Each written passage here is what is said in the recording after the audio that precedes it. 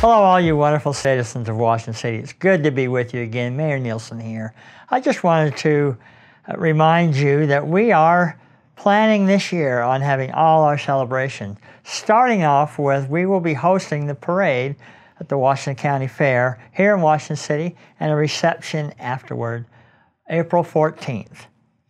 The rest of the week, you can look at the activities that are available on the Washington County website. We are planning on having our Cotton Days. Looking forward to that.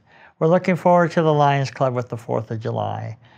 We're looking forward to our 24th of July celebration, our Veterans Day, and Christmas in Dixie. We love those events and we're grateful to be able to have them again. Just wanted to let you know about some of the activity going on in our community.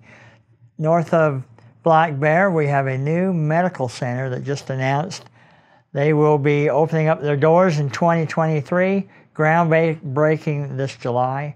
Looking forward to it. They're based out of Texas.